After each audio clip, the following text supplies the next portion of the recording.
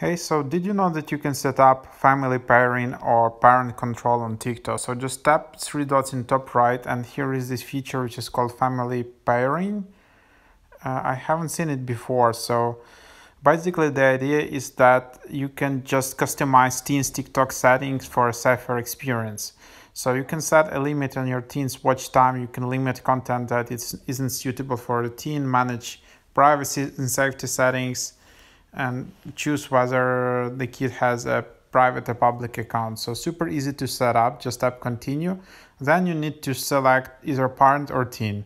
So ideally you should do it at the same time at the same location. Just take both of your phones, and if you're a parent, just tap parent, tap next, and then here is a generated QR code. So then you just need to open on another phone, do the same steps, just open Teens account, and then scan the QR code. So on the Teens account, just scan the QR code here. So for example, I have Teen, then you just need to scan code which just appeared in the parent account. So that's how you set up parental controls on TikTok.